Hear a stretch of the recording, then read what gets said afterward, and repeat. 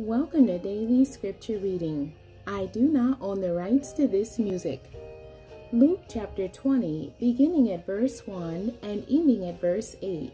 This is the Amplified Version. Jesus' authority questioned. On one of the days, as Jesus was instructing the people in the temple area and preaching the good news gospel, the chief priests and the scribes, along with the elders, confronted him and said to him, "Tell us by what kind of authority you are doing these things, or who is the one who gave you this authority?" Jesus replied, "I will also ask you a question.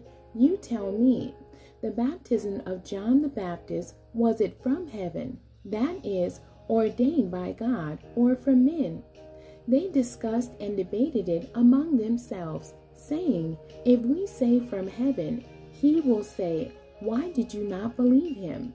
But if we say from men, all the people will stone us to death, for they are firmly convinced that John was a prophet." So they replied that they did not know from where it came. Then Jesus said to them, "Nor am I telling you by what kind of authority I do these things." The end. God bless you and thank you for joining me today.